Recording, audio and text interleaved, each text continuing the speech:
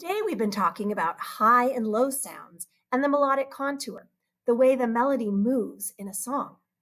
Let's try practicing making our own melodies and creating something really great. We're going to use Google Songmaker.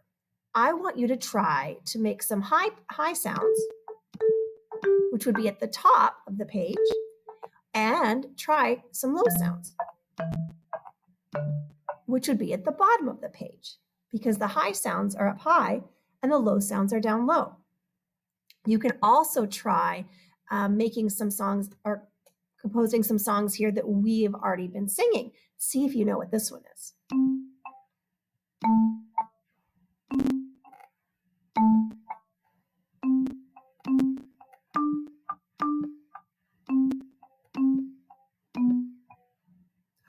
Oop, wrong one.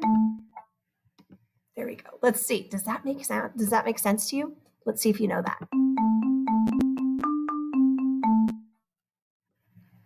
Is that snail snail? Kind of. So see what you can come up with. What high sounds you can have, what low sounds, and what the melodic contour looks like of your piece.